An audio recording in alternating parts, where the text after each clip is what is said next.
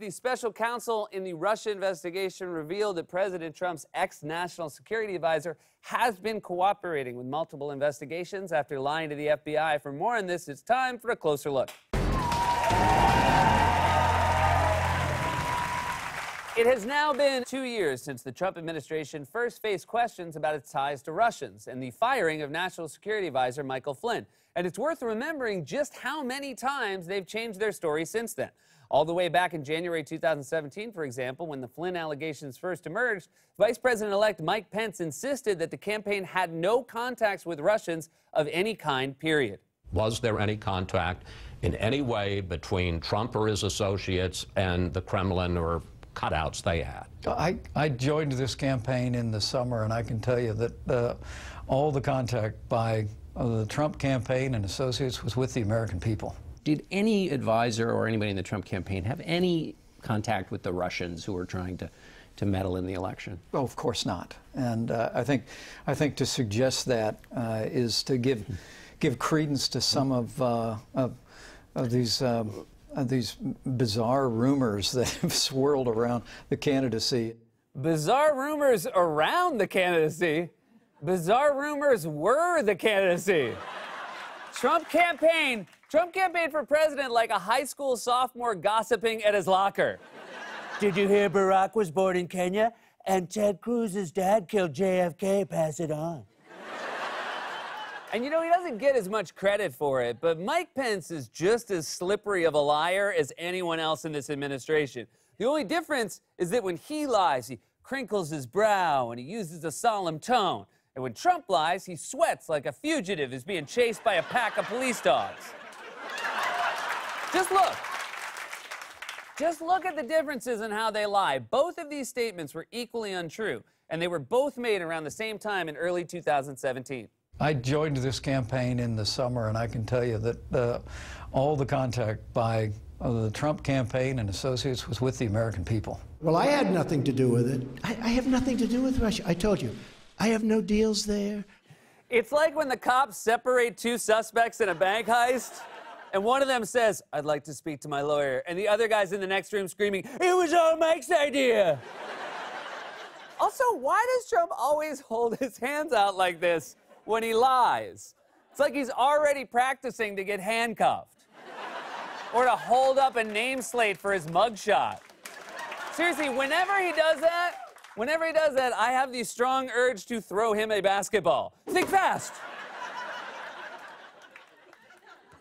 So that was what they said at first, that there were no contacts with any Russians of any kind, period. Then we found out that Flynn had secretly spoken with the Russian ambassador about lifting sanctions on Russia, and that he lied about it to the FBI. A few weeks later, Trump fired him, while also insisting that Flynn hadn't done anything wrong. Mike Flynn is a fine person, and I asked for his resignation. He respectfully gave it. He didn't have to do that because what he did wasn't wrong. When I looked at the information, I said, I don't think he did anything wrong. If anything, he did something right. I was not happy with the way that information was given. You know, he was just doing his job. Then why did you fire him? Mike, you come in on time every day, you make lots of money for the company, the guys at corporate love you, clean out your desk, bud. And if you closed your eyes and just listened to him, you'd think Trump was arguing with his identical twin. He resigned, but he didn't have to. He did something wrong. If anything, he did something right. I can't be mad at you, identical twin.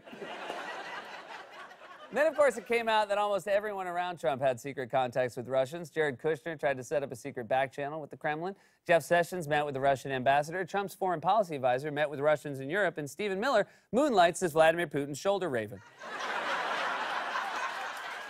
Then, after we found that the president's son, Don Jr., met with Russians offering dirt on Hillary Clinton in the summer of 2016, the story shifted again. They stopped saying there was no contact with Russia and started insisting there was no collusion with Russia, because anyone would have taken the meeting, and besides, nothing came of it. For me, this was opposition research. They had something, you know, maybe concrete evidence to all the stories I'd been hearing about, but they were probably underreported for, you know, years, not just during the campaign. So I think I wanted to hear it out, but really, it went nowhere. This was a meeting to get information on an opponent, totally legal and done all the time in politics, and it went nowhere. I did not know about it. It was totally legal. It went nowhere. I didn't know anything about it. Trump's like a kid who didn't study for a multiple choice test and fills in all the bubbles. As a general rule, if you have 3 different alibis, none of them are true. If your boss asks you to take a drug test and you say, I've never smoked marijuana in my life, I didn't inhale, weed is legal now, get ready to pee in a cup.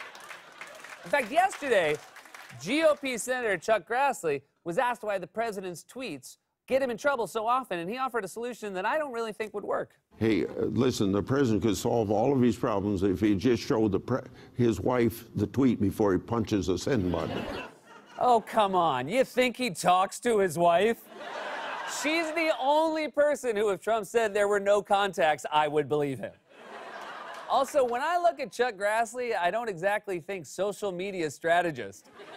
I think he was one of those dudes eating lunch on that steel beam. In fact, Grassley has his own weird tweets about the Russia investigation. After the Don Jr. meeting surfaced, Grassley himself tweeted, Dems, don't go berserk about Trump assos talking with a Russian lawyer about Russian adoption policy. I and a Dem sen did same advocacy with Russian foreign men. Jesus. Did you type that during a fist fight on top of a moving train? You think Trump should show his tweets to his wife? You need to show yours to a first grader. Yeah, I'm not a great speller, man, but I think this is all wrong. So their story went from there were no contacts with Russians to there was no collusion with Russians to we tried to collude, but nothing came of it. But then, as one Trump associate after another was indicted or pled guilty, the Trump team changed their story again. Trump's lawyer, Rudy Giuliani, insisted that Trump himself couldn't be guilty because he didn't do the hacking himself. I'm not even know if that's a crime, colluding about Russians. Okay. You start analyzing the crime. The hacking is the crime. That certainly is the original Well, the crime. president didn't hack. Of course not. That's the original He didn't pay them for hacking. Of course he didn't pay for the hacking. Trump doesn't pay for anything. If Mueller doesn't take Trump to federal court, Putin might have to take him to the people's court just to get the money he's owed. And then Rudy just straight up said that collusion is not against the law. I've been sitting here looking in the federal code trying to find collusion as a crime. It's not. Collusion is not a crime. I like the idea that Giuliani's been looking in the federal code trying to find the word collusion. Just because that word isn't in there doesn't mean it's not a crime.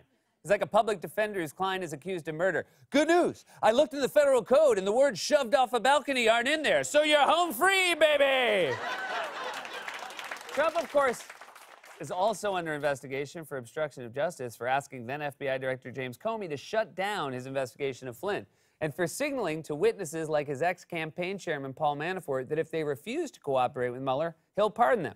And so now Trump's defenders on Fox News are trying out a new argument. If he obstructs justice in public, it can't be a crime. Some critics of the president said, well, this is obviously him trying to obstruct justice, but if that's the case, he's obstructing justice in front of the world. I mean, can you actually obstruct justice if you are not doing it in secret? Oh, it can still be a crime if you do it in public. For example, no one's ever been arrested for private urination.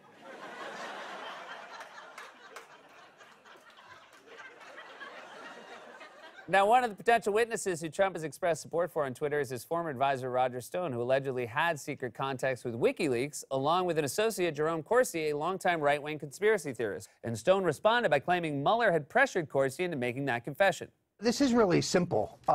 It shows what happens when you hotbox a 72-year-old man for 40 hours, as the Mueller interrogators did. Wait. They hotboxed him? So they put him in a car and made him smoke weed until he confessed?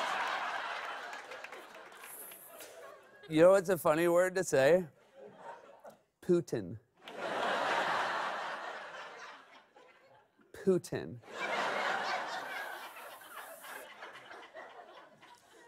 Putin. In order to believe Trump and everyone around him are innocent, you'd have to believe that they've been lying for 2 years because they did nothing wrong. But the Cohen plea deal and the Flynn memo make clear that Mueller knows they lied and he can prove they lied. I don't know if Trump will ever try to fire Mueller, but if he does, even Trump will have to say, he was just doing his job. This has been A Closer Look.